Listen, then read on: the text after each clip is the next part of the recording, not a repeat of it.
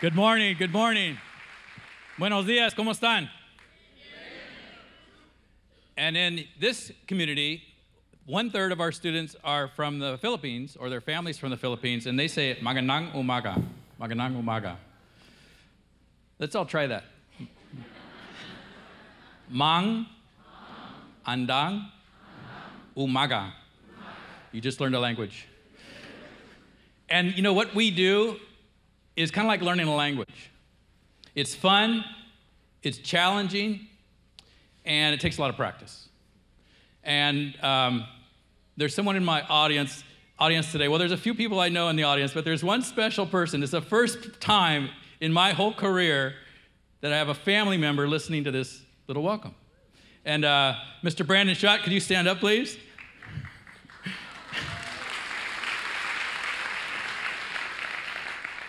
Brandon helps teachers learn technology in the Stanislaus County. Brandon is the first person in his family to go to college. And we have many students like that. First person in their family that are on the road to college. How many people have students like that? They have students, they'll be the first in their family to go to college. So we have this moral obligation to give all our students the tools to have a great career or the skills to change careers midfield and to have what we call the 4 C's. And how many people are familiar with the 4 C's? Okay. So we say it, even in Napa. 4 years ago, I was up on this stage and I said, we believe in 21st century skills. It's part of our vision. It's one of our 3 goals, and I can tell you today that we're doing some of it. And the Common Core has taken our attention as educators and said, these are high power standards. These are good for kids. And I want to give you the permission to go beyond the Common Core. Our kids need the 4 C's, and in some places it's called the 6 C's because they add global citizenship and character. Our kids need it, and we need it. So our teachers in American Canyon are leading the way. So by the way, our 3 goals: all kids ready for college and careers. 2, equitable access and opportunities to close the achievement gap. And in California, we have a big achievement gap for African American students, Latino students, and some Asian groups, like Hmong, who were farmers and came to this country without a real formal education like other Asian groups. Our Native Americans, they're a small minority, but they have some of the highest suicide rates and dropout rates.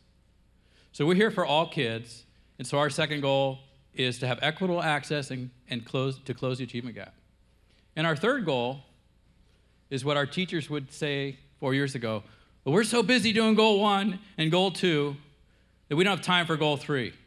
And goal 3 is to instill 21st century skills, to teach and have students learn and master the 4 C's.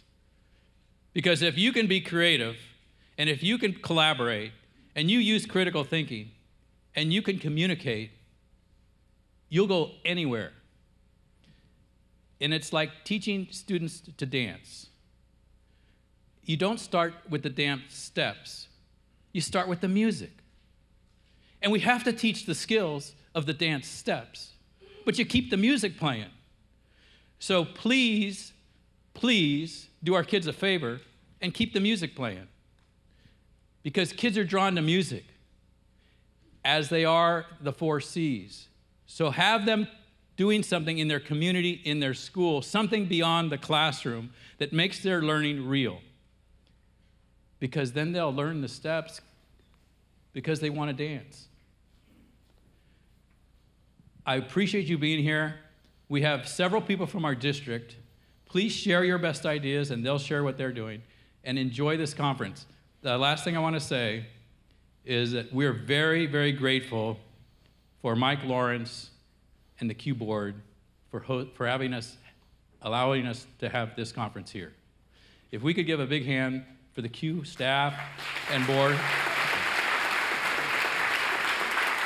More right here. They don't have to have it here in American Canyon, but they do, and it's a big benefit for us because we can send teachers here, and a lot of our teachers will be here tomorrow, but the main thing is it's so nice for us to learn from all of you as you share with one another. Thank you all for being here, and if we could give a big round of applause for Mr. Mike Lawrence, the Executive Director, all-around great guy, Mr. Mike Lawrence. Thank you, Patrick. And thank you for hosting us. Thank you. So you're excited to be at Fall Q? This is our 6th year with Fall Q at American Canyon High School, and I want to thank Patrick Sweeney and his team for their leadership, and I want to thank their IT staff. They did a ground-up rebuild and had worked with HP to improve the network from last year to this year. One reminder they all asked me to ask all of you is please turn off your hotspots. Let's have a hotspot huddle. Find a putty. Just look at your phone, because here's the thing. I do this too. You turn on a hotspot for a need, and then you forget to turn it off, and then you walk onto our campus here for this event, and it just creates a bit of a problem. So have a hotspot huddle. Everybody find a buddy. Open up your phone, your iPad, your device. Make sure you just don't have that hotspot turned on. Okay? Everybody check with your buddy. Show that you have your hotspot off. And then everybody in the overflow room, you guys can do the same thing. It's just a quick little huddle, hotspot huddle. And we'll make sure that we have a rock-solid network.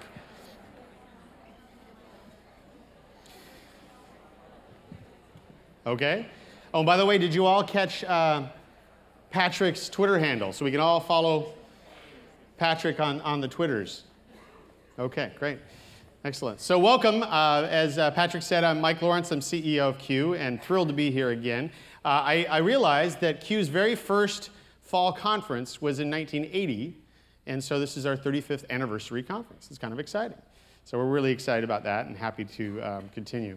We got a couple of announcements. I wanted to thank our sponsors. You probably saw the rotating slides, but we're thrilled to have a record number of sponsors there this year. We thank them for their support. You can check out their tables over in the D building, in the stairwell and all 3 floors. Please stop by and thank them for sponsoring and find out what they're able to offer to your schools and your districts in their solutions. And we appreciate their support of this event. We have a hashtag for this conference. It's FallQ, so hashtag FallQ. And please do follow us on the social media outlets that we've got listed here. There's bonus hashtags if you want bonus points. You can help our friends that couldn't make it. This is a sold-out event.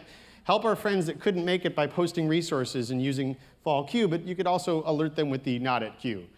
Someone very clever came up with Q-less, which I think is pretty funny. But I didn't put that here. And then Q Rockstar is a program that we have going on, so there's a lot of really amazing folks posting to that hashtag. And then CE15 is Connected Educator Month 2015, which we're a part of, and we'll talk a little bit more about that later, so just some of the bonus ones. So we have another event like this, only slightly larger, in Palm Springs, and it sold out this last March, and we want to make sure that you're aware of it and that you could go. We're going to have a raffle to give you a free registration, and tomorrow on this stage, we will be announcing the keynote speakers. And there's 2 listed in your program, so it's not a big surprise for those 2. We'll announce those as well. But there's one more that's awesome that I'm going to tell you about tomorrow. And you'll be among the first humans to find out. So make sure you're here. I did tell my dog. We're excited about the showcase this last year, and it did transition. It used to be the California Student Technology Showcase, produced by the California Department of Education and hosted by Q, and it is now turning into the Student-Powered Showcase. We put students first, and it's going to be focusing on STEAM, on makerspaces, and some really amazing things. So if you'd like your students to be featured at the Student-Powered Showcase, we're announcing today that we'll be hosting it on the Saturday of the Q Conference, which is March 19th, 2016 in Palm Springs. So every county is going to be invited, all 58 counties. We're going to send out a mass email and invite them and see if there's a way that they can put together some representatives and send them out to Palm Springs. We only have limited space, so we can't accept all 58 counties for this first ever student-powered showcase. But it continues the long tradition that began in 2001 when I sat on an advisory committee of teachers. I was actually a classroom teacher and represented Region 9 at the time to help build this student technology showcase. It's now morphing into the Q Student-Powered Showcase. So we're really excited about that. It's done in partnership with the Orange County Department of Education. Good folks. Anyone from OCDE here? Anyone make the trek? Yay! All right, very good. So we're very happy to have Stacy Diebel Reynolds, Vivian Goldschmidt and Laura Delasanti on our team to help produce this event and carry on the great tradition from the Student Technology Showcase. As was already mentioned, this wouldn't be possible without the vision and leadership of our board of directors, and I wanted to introduce them to you today and invite Ray Chavez to come on up to the stage. So it'll take a couple steps for Ray to come on over. And we're happy to add Tim Green to the board of directors. He was elected in May. So Tim, welcome to the board of directors. And they all have Twitter handles. Did you notice that? I think this Twitter thing is taken off. Ray Chavez, ladies and gentlemen, your board president. Well, thank you, Mike. You have to forgive me. The day before yesterday, I was in Paris. So I just flew back in from Paris, and I'm still in the mindset of Paris. So I want to say bonjour. Bonjour. And I want to say merci mucho, Rita, okay? So I was in Spain, and then I went into Paris. So I'm still a little bit jet lagged, but I'm going to do my best here to do a welcome on behalf of the Q board. It really is my pleasure to serve with a great group of individuals that you see up here on the screen a few minutes ago. And I just want to recognize them for all the work and all the leadership and direction that they provide. We have them sitting across the room here. Mike's introduced them already, so I won't introduce them again, but I just want to thank my fellow board members and recognize them for all of their work and really appreciate the pleasure to work with them. It really takes a lot of work to pull a conference like this together, and as Mike mentioned, a lot of people are involved, and I'd like to recognize some of those people this morning as we start out this morning. Certainly there is a conference planning committee, and I want to say right away that thank you, merci, thank you so much, merci beaucoup, for all of the work, those of you on the conference planning committee. So if we could just give them a round of applause right now. And if you would stand, I just want to recognize you. All right. Thank you. Merci, muchas gracias. So the conference planning committee had the challenge of going over hundreds of applicants for speaking at this conference. And you can imagine doing that selection is always a challenge. But we think we have a terrific program here for you this next 2 days. And I just want to recognize all of you that are presenting. You're taking the time, you've done a lot of work to get your presentations together, and I'm sure all of us are going to appreciate very much the things that you have to share today. So I want to recognize all of our speakers. Along with that, you see a lot of people out here directing and helping with the flow and the registration and all the things that go on.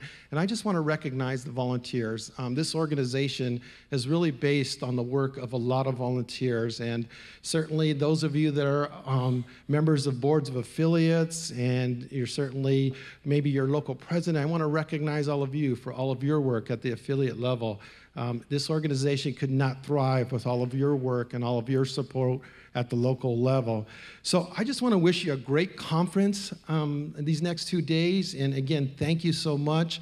And I want to turn it back over to our CEO, Mike Lawrence. And before I do, I want to recognize Mike and the staff. They do a terrific job. There's a lot of planning. The very day that this is over, the planning starts for the next year. So I want to recognize not only Mike, the staff, the great job that they do, and I want to recognize again Napa and the superintendent. Pedro, thank you for having us again, and it's just a pleasure. I wish you well. Again, buena suerte para todos los días. Okay? Gracias. Thank you, Ray. Now, full disclosure, you don't get to go to Paris in Spain just because you're the Q president. So we encourage you to think about running for the board. I want to set expectations at an appropriate level. So we have a newly streamlined process that you can become a member of the board of directors. You can go to check it out at the website. The deadline is December 17th. So think about it. Who could be the next leader? Who could be the next visionary that could join Ray and the rest of the board and help guide this ship that is called Q? We also streamlined and shortened the Q Awards process. Take a look at q.org/awards. And one thing we did that I'm really excited about, and I wanted to explain here, is that these are the awards that you can usually nominate as a member. There's really only 3. You can do a Gold Disc, Outstanding Emerging Teacher, or Site Leader of the Year. And they're due December 10th. It's always the second Thursday of December. And we have many more awards than that, but they are put in by different groups. The board of directors can pick people for the Platinum Disc. Affiliates name the winners for Outstanding Teacher and Technology and Learning Leader, and that is great. What we wanted to do this year was increase the pool of candidates for those extra special awards, and so we're adding a November 15th deadline for you to suggest candidates for those other awards. And if they go in, if it's a Platinum Disc, it goes to the board and staff. If it's a Making It Happen, it goes to board and staff. If it's the other ones, advocacy goes to the advocacy committee. And they look at your suggestions, and from that, they pick the winner. So we wanted to invite you to submit for all of those awards, which is a really exciting shift. I want to make sure I explained it here, but we're also going to blast that out via email. So start thinking about the heroes around you. And yes, you can self-nominate Bert Lowe. It's q.org/awards. I'm kidding. He's a gold disc recipient. Everyone, Bert Lowe, ladies and gentlemen. Bert Lowe.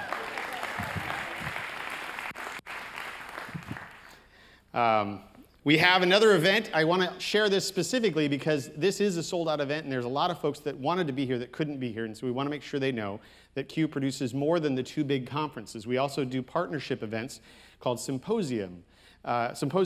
And this one is an event called the E-Learning Strategy Symposium. We partner with the Stanislaus County Office of Education. Any Stanislaus folks? Other than Bert? Yay. All right, so we produce this event. It's December 3rd, 4th, 5th. It's in Costa Mesa this year, and registration is still open. There's actually a discount code that we will send out to you via email. So it closed Wednesday, but because you're special, you're going to still get a chance to join that. Chris Haskell, who's a professor and co-inventor of 3D Game Lab, is our opening keynote.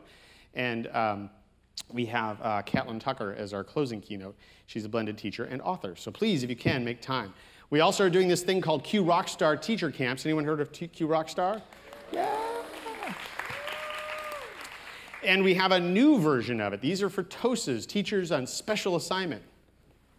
I always wanted to be a teacher on special assignment. I never got to be a teacher on special assignment. I always thought it was kind of cool, and they give you like code names like 007.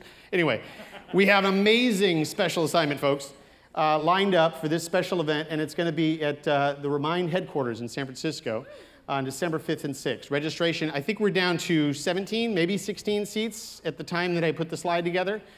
So hurry up if you'd like to go. We also have an event for administrators. How many of you are administrators?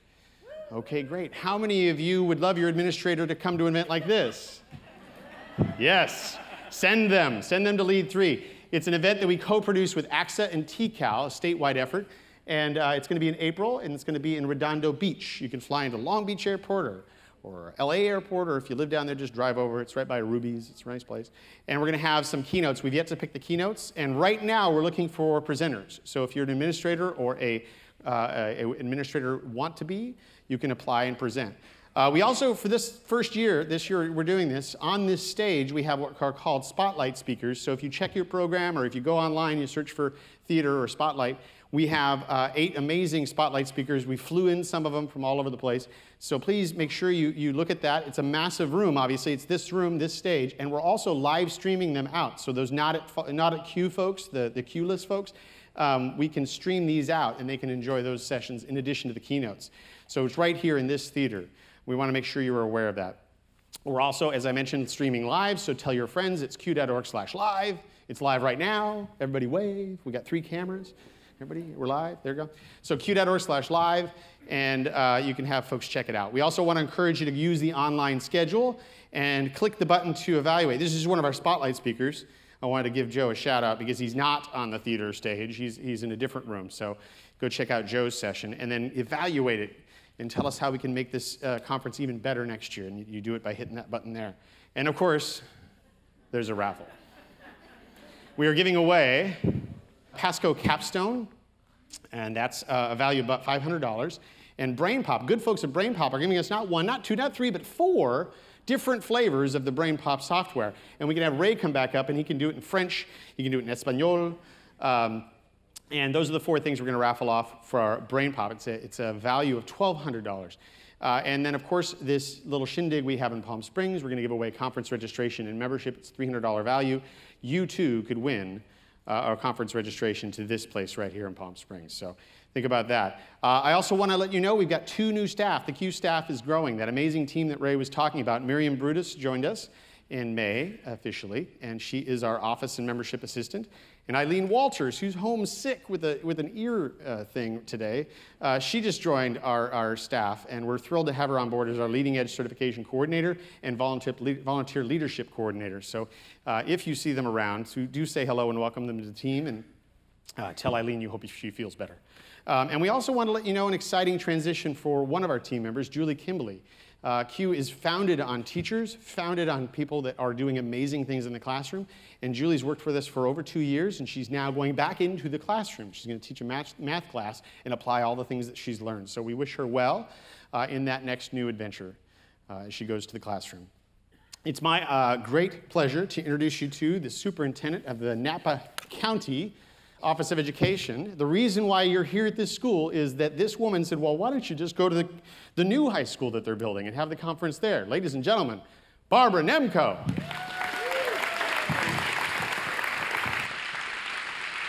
Thank you, Mike. Good morning and welcome, everybody. I would like to recognize all of you because I have a funny feeling that there are no little elves who are going to come in and do the work that you would have been doing today if you had stayed at your school. So thank you so much for being here this morning. I actually was in Napa yesterday, and I flew in this morning. Actually, that probably means I drove too fast. It is my great honor and pleasure to introduce this morning's opening keynote speaker. She was the 25th State Superintendent of Public Instruction in California. How many of you were not teaching in California or possibly anywhere before 2002? So for many of you, this is going to be a new introduction and a great treat. If you look at Wikipedia, Wikipedia says that Delaine Eastin was the first female state superintendent of public instruction in California. So note to Wikipedia, you can't be the first unless there's a second. And there hasn't been a second, which makes her the only female state superintendent of public instruction in California. When Delaine's family moved from San Diego to San Francisco when she was in the second grade, and she was in an elementary school classroom with 44 students. That's a little big. And it was not the best fit for her. So her parents decided they needed to buy a house, and they needed to buy a house in a school district that had smaller class sizes. And so they bought their home in San Carlos, and she went from a class of 44 to a class of 20. Now, don't get nervous. I'm not going to go year by year from her second grade all the way through today in the introduction. But I mention that because that was so profound for her that one of the first things that Delaine did upon being elected as state superintendent in 1994 was to convince the legislature and the governor that we needed class size reduction, and that's how we ended up with K3 having only 20 students in a class. So for those of you who remember, if you were teaching in the bad old days before we had that, and then you got to the good old days where we had class size reduction, or some of you started in the good days of class size reduction and then lived to experience not class size reduction, you know what a huge difference that makes. So among the other things that Delaine did upon being elected was, at the time she was elected in 1994, every district was developing their own standards. 1,000 school districts, 1,000 set of standards in the state of California. And she said that doesn't make any sense, and so started a movement to develop state standards so that we all knew what we were doing and we were not all recreating the wheel. In addition to that, we were not very well wired at that time. And so the very first net day occurred because of Delaine, where she brought in thousands of volunteers from all over the state to wire the buildings so that we could evolve to the place where we are today. And at that time, it was so novel that President Clinton, Vice President Gore, and the entire cabinet came to California for the event.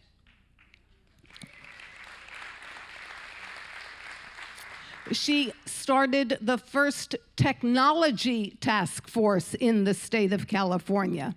So every time you use technology in your classroom today, it evolved from the fabulous woman who is our keynote speaker. And one of the things I love dearly about Delaine is she never, ever wasted an opportunity to tell the legislature and or the governor how foolish they were if they were not investing in public education and the children of California. So please join me in giving a great warm welcome to Delaine Eastin.